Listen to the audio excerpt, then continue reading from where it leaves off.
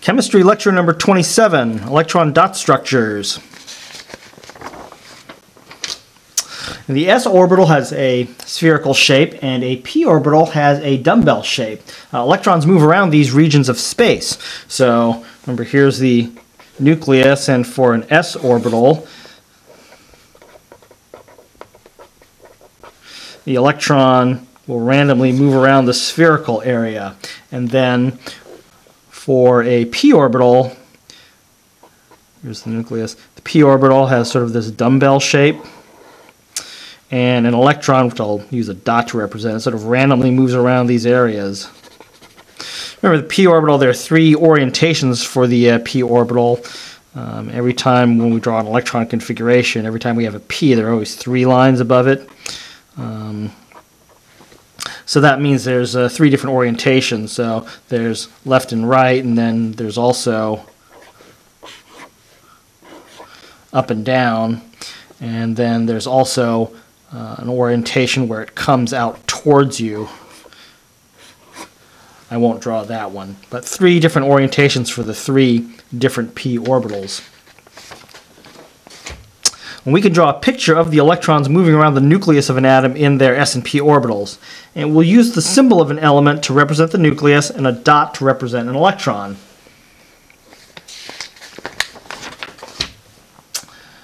To draw a picture of hydrogen, we need its electron configuration, which is 1s1, so one electron in the s sublevel. So it has one electron in an s orbital, and I'm going to draw a picture below the paragraph of an electron orbiting the nucleus of hydrogen in an s orbital. So I'll draw the letter H. That represents the nucleus of hydrogen. It's in an s orbital, which is a sphere, so I'm just going to draw a little sphere around it. And there's one electron, so I'm just going to put a single dot.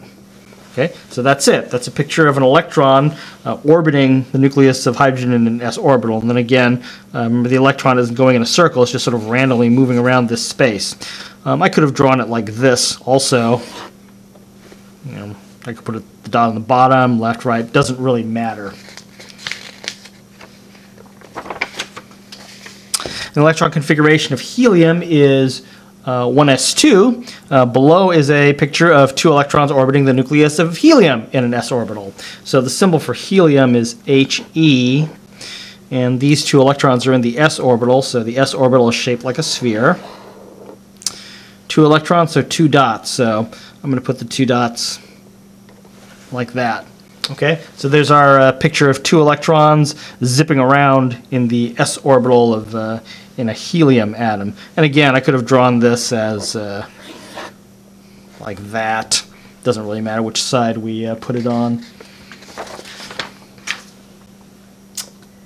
Now, most of the time, we're only interested in the electrons that are in the highest energy level, and these electrons are called valence electrons. So let's draw a picture of the valence electrons orbiting the nucleus of a lithium atom.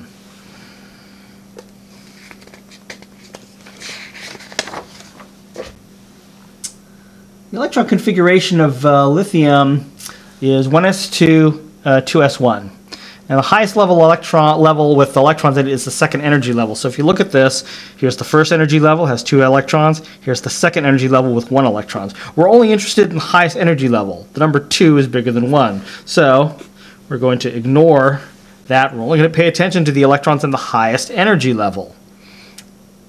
So the valence electron is in 2s1, and we ignore the 1s2 term. So I'm going to draw a picture below of the valence electron orbiting the lithium nucleus. So we draw the symbol for the lithium nucleus. It's lithium, so that's what you find on the periodic chart. See, lithium, whoops, lithium right there. So the symbol of the element serves as a symbol for the nucleus, and it's in the S sublevel, so we draw a sphere around it, and it has one electron, so we just put one dot, and that's it. So there's a picture of the valence or outer electron in lithium orbiting in the S sublevel. So we'll now draw a picture of the valence electrons orbiting the nucleus of a boron atom. And the electron configuration of boron is 1s2, 2s2, 2p1, 2 plus 2 plus 1 is 5, and the atomic number of boron is 5. The highest energy level with electrons is the second energy level, so we ignore the 1s2 term. So we're only paying attention to these guys. Okay, the second energy level, the outermost energy level. So ignore that. We'll draw 2 electrons in the sphere-shaped 2s orbital, and then we'll draw 1 electron in the dumbbell-shaped p orbital. So the symbol for boron is the letter B.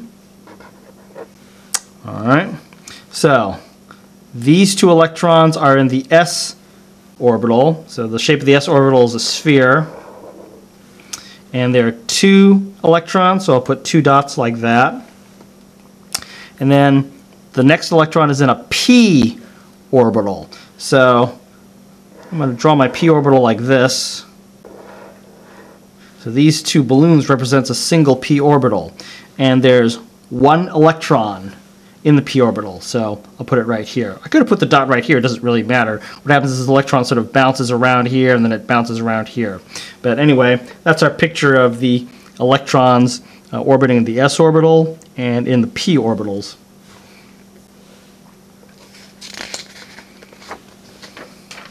Okay. Let's draw the valence electrons orbiting the nucleus of a carbon atom.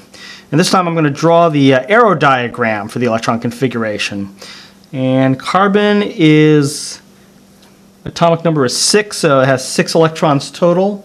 So here we go.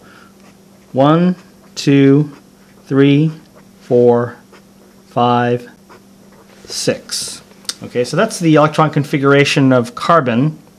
The highest energy level with electrons is the second energy level, so we ignore the 1s2 term. So once again, this is the highest energy level that has electrons in it. We're only interested in the outermost, or the valence electrons, so we ignore these guys. So we have 2 electrons in the 2s orbital, and there's 1 electron in 1 p orbital, and we have another electron in another p orbital. So I'm going to redraw this diagram right here.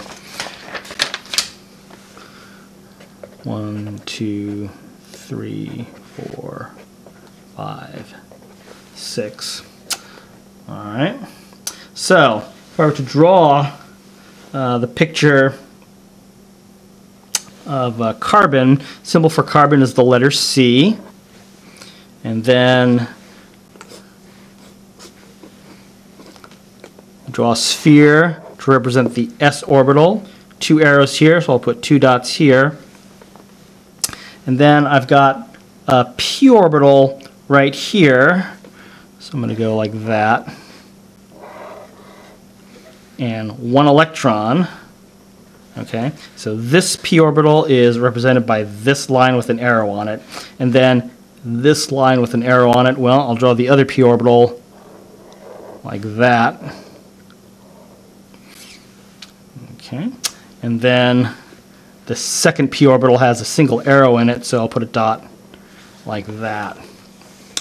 Okay, I don't know if you can see that very well. Okay, most of the time we only want to see the valence electrons. We aren't interested in the shape of the s and p orbitals. So if we were to draw this picture again with only the electrons and the nucleus, the picture of the carbon looks like this. So you draw the symbol of the element, and then you just draw the electrons. All right, so that's this picture without all these balloon animal diagrams around it. Now, a picture with only the valence electrons and the symbol for the element is called an electron dot structure, and it's also called a Lewis diagram. Here are the steps for drawing a Lewis diagram for an atom. 1, you draw the electron configuration for the atom. I recommend using an arrow diagram. Count the number of electrons in the highest energy level, and these are the valence electrons. And then you write the symbol for the element. And there are 2 more steps. You put valence electrons at the top, bottom, left, or right of the element symbol. Don't put more than 2 electrons on a side. It doesn't matter which side you put the electrons on. Now, some books will tell you to add the electrons one at a time to each side in a clockwise or counterclockwise manner. This is acceptable. For right now, we just want to get the correct number of electrons around the symbol.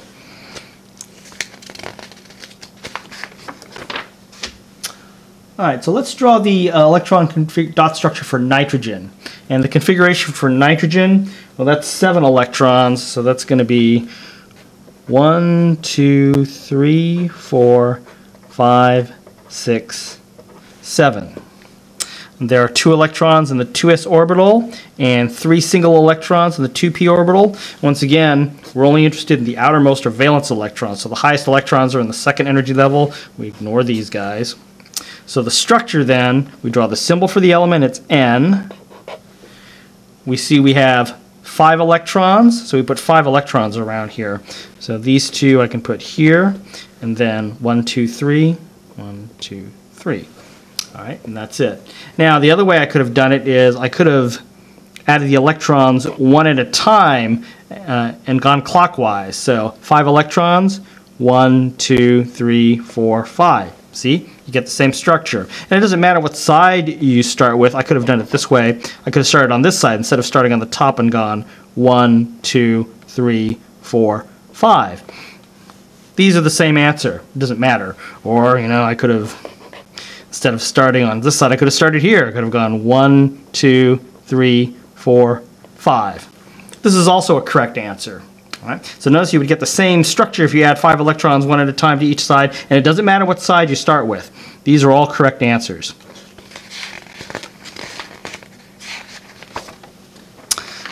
Let's draw an electron dot structure for selenium.